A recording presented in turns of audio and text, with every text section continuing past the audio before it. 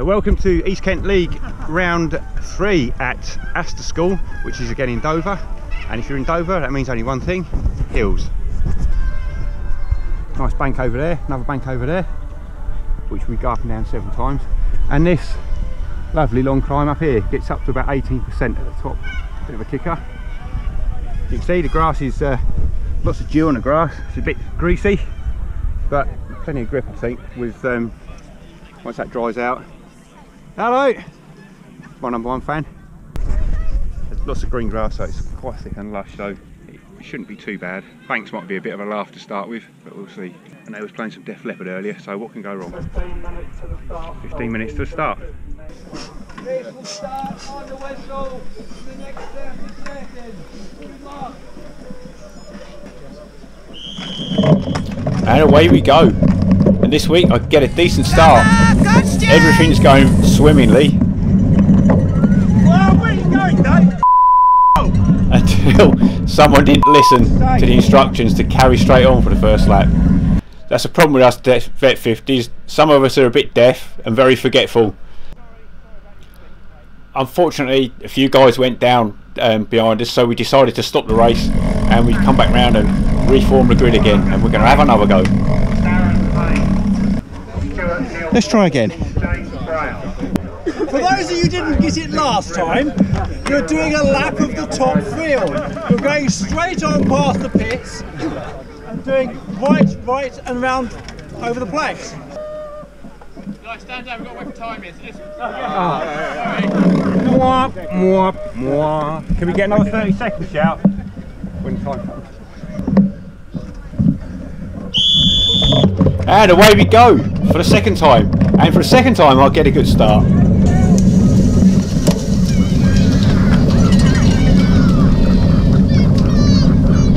This time everyone makes it through safely. So I slot into second place behind Dave, Dangerous Dave with the pink socks. And he straight away throws up some water up onto my camera, so not only does he try to kill me at the start, he now messes up my footage. So no one's snapping at my heels here trying to get through, so I think I'll just give Dave a bit of space, see what happens in his first few corners. No risk here.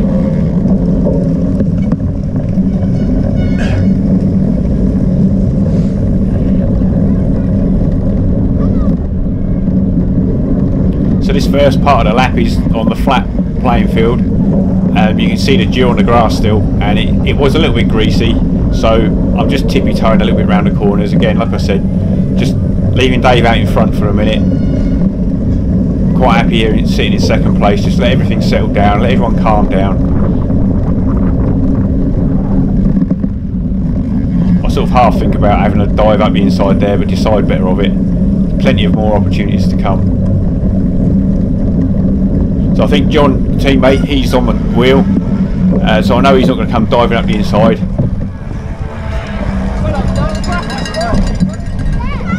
Over the plank safely for the first time, and just round another little complex of corners here.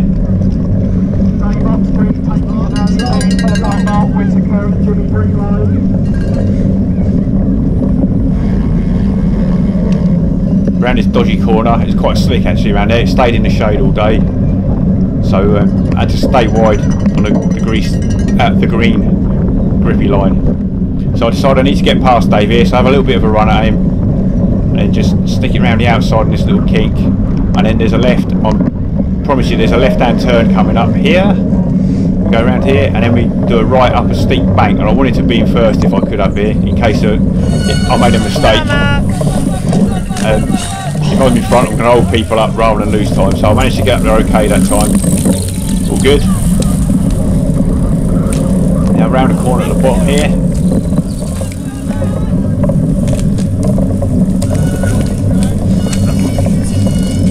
See the rest of the field coming through. See what happens if you get caught behind. You're running up there, you lose so much time. So up this climb I didn't go balls out up here. I just rode it nice and steady. I had a quick look round there just to see if anyone was going to come past, but they weren't. But it played perfectly into my little game plan, because once I got round the top I decided to put a real hard sprint in when everyone's gassed, hopefully, from coming up the climb hard. So I really stamped on the pedals here and pulled out quite a nice little cushion quickly. Probably a 5-second gap or so, just down that little straight. So I'm in the lead. I've got a tiny bit of a cushion now, so I can ride the lines I want around these corners. Don't have to ride too defensively. It's a nice little complex here. Again, the course designed by Rob off Camber Kingsland. We'll come to the off Camber bits in a minute and you'll see what I mean. But this was quite a fun bit along the top of the course.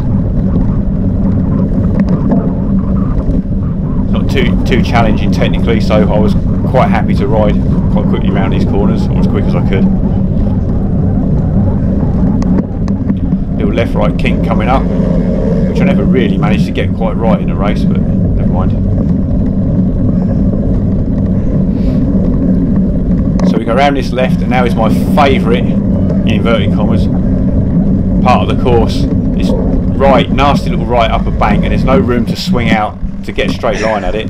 So after doing all sorts of different combinations in practice of trying to ride it, trying to get off on the right hand side of the bike, I just decided to get off on the left, run up it, a couple of steps, back on the bike, and away we go, play it safely. The simple way was definitely the quicker way for me. Have a little set of corners here. And then we come into the sand pit. Around a nice right to slow us down, so you scrub off all your speed. And into sand pit, find a rut, wait back, mash on the pedals, down the other side. And then listen to your bike making some horrible noises as it grinds the sand through all the gears. Little flick left and right to slow us down along this little bit. And now my favourite part of the course, the off camber banks. So as you can see, I'm just in the lead. I've got a cushion here. Over there's John Lyons, my teammate, and he's going to come dive bombing down this bank.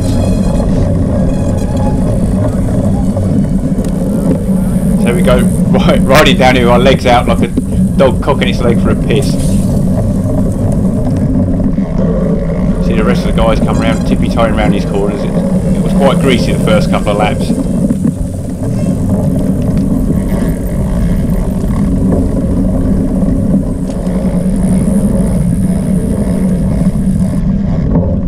So back on board again, and this final right hander was quite tricky. This was quite a severe off camber. And I think down here John managed to nudge my back tyre, and we both stayed upright, which was good. So now it's back on the gas around this little loop before we have some more banks to contend with. And this was quite a greasy corner on the inside, so I drifted out nice and wide into some leaves, get a bit of grip. Keep a nice tempo along this straight towards this bank, and then I'll accelerate really hard from about here, try and carry some speed up the bank around the top, and down we go around at the bottom, turn on the flat bit, line her up, and then gun it up this bank as hard as I could. I was in my smallest gear and it all goes horribly wrong about there. As you can see, I ended up legs akimbo across the bike, the worst position to be in. Thankfully I managed to hang on to the lead. I think John was being kind to me there and not pushing through. A few more off camber turns here around these banks. Now this little ramp here at the end of it is it's a lot harder than you think. It's not that difficult on its own, but after you've just done a few hard efforts, it's quite hard work getting up there. So I'll put in a bit of a dig and I'll pull a little bit of a gap again over John and the rest of the guys, just to give myself a bit of a cushion so I'm not going to get attacked around these corners. I'll ride the lines that I want to.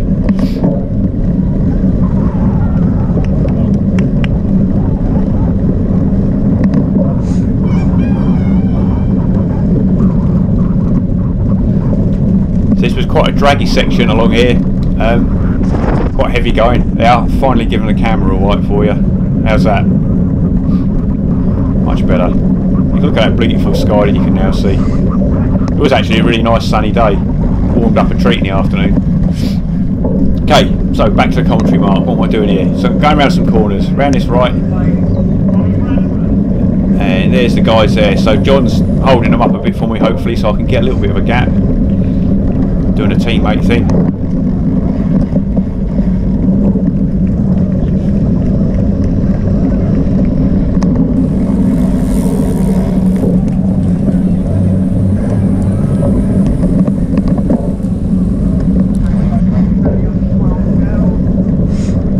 back on board again. Just through a nice little complex of corners around. This was quite good fun to ride around these bits, and then got grippier as the race went on, as the ground dried out a bit. So, around this left, and then you've got to quickly get off the bike. Over the planks. First line, Betsy Hacker. Back on the bike again. So didn't do that too badly this time. Around this little complex of bends again.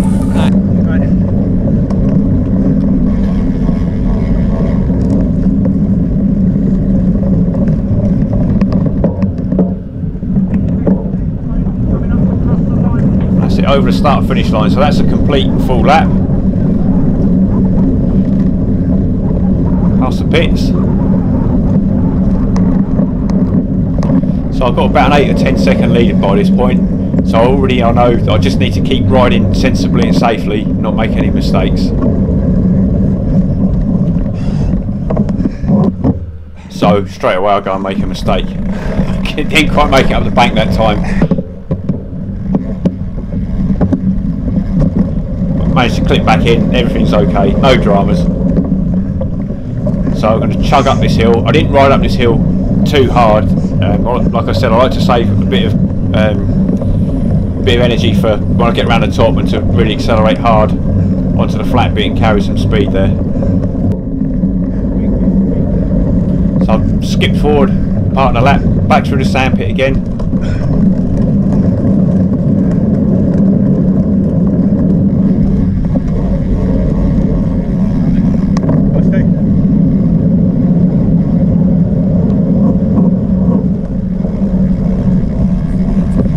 Big thanks to Annette who took these bits of footage. She's captured me here in full flight, coming down these steep off camber turns.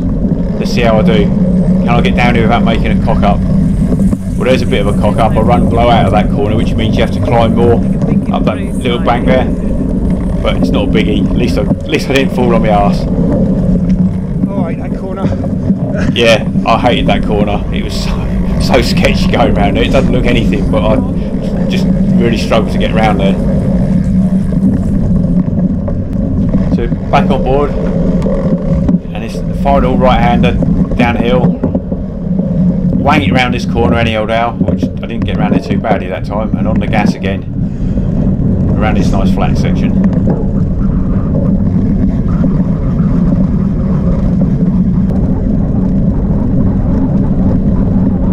Carry the speed into this bank, and then it's out of the saddle, max effort coming up here, keep the momentum going, and then roll round the corner at the top, quick breather, down this hill, spin it round, line it up. Now can I get up here properly this time? Come on son, no spinning out. I think I went to gear, harder gear, and managed to get up there okay this time,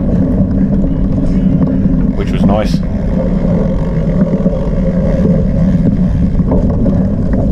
There you can see the guys in second, third, fourth place. There's Johnny jumping off, swinging his bike round. And off come glasses, so John's getting serious now. There's the rest of the lads making their way up there. Okay. And if you look at the bottom, there's Stuart, and he just rolled his tub, unfortunately. Poor lad. So back on board.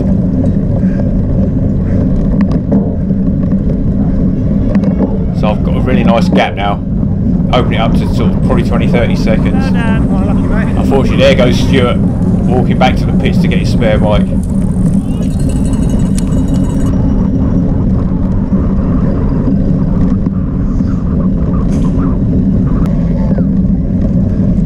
So there's John on my left. He's had to jump in the pits unfortunately. He had a bit of a mechanical, and then just coming the other way around the corner, that's the rest of the guys that are chasing me down.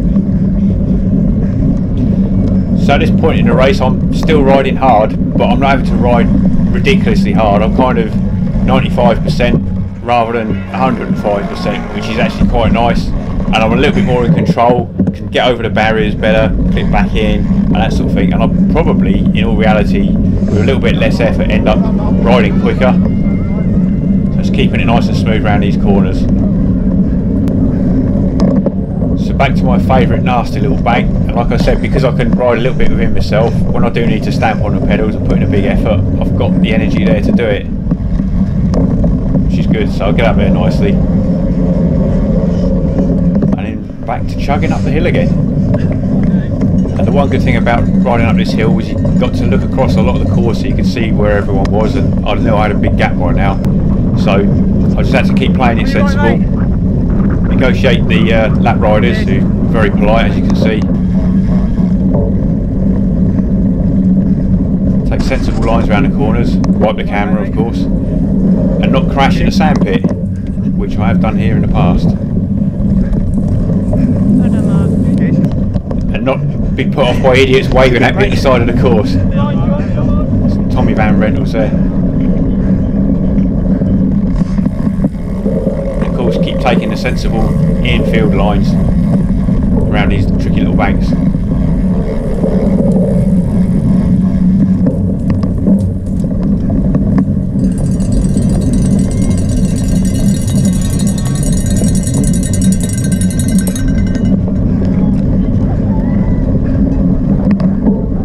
Wave to my sister in the pits.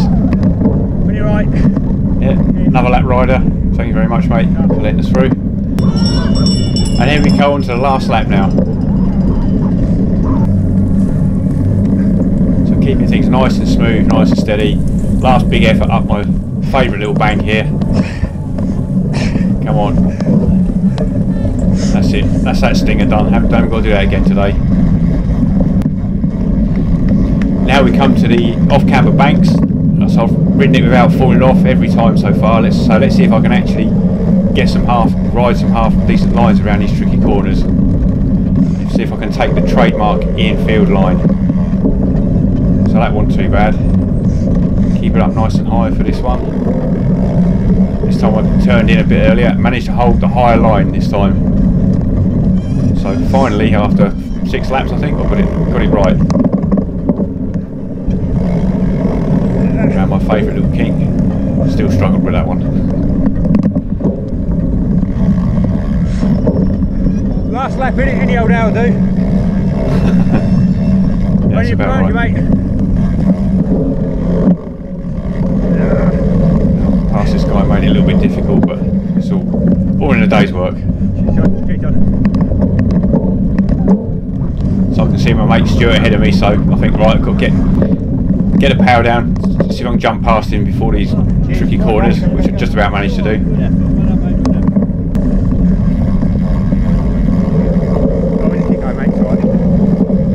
That's it, no rush to get past, don't have to do anything silly. It's the last time up this little bank, so that's the hard part done now of the course, and I just need to keep it safe and sensible on these flat bits.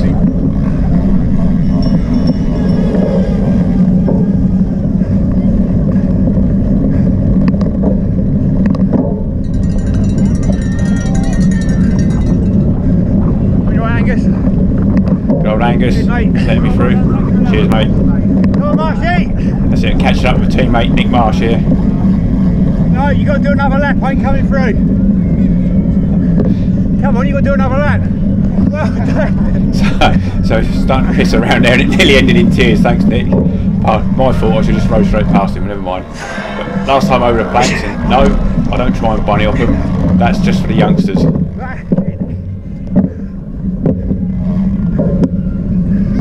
Last few corners now. Hello Jill. So I'm trying to think of a celebration to do now. Let's get around this corner first. That's taking up all my brain power, and I actually can't come up with anything other than to just sprint as hard as I can, get past this guy and save him the pain of doing another lap. I don't know if he was pleased about that or not, but kept me entertained. So here's the podium. So it's Kev on the left, he was second, and Paul was third place. So well done chaps, great race, and another great event and course organised by Rob Kingsland and all the VC Deal crew. Thanks guys.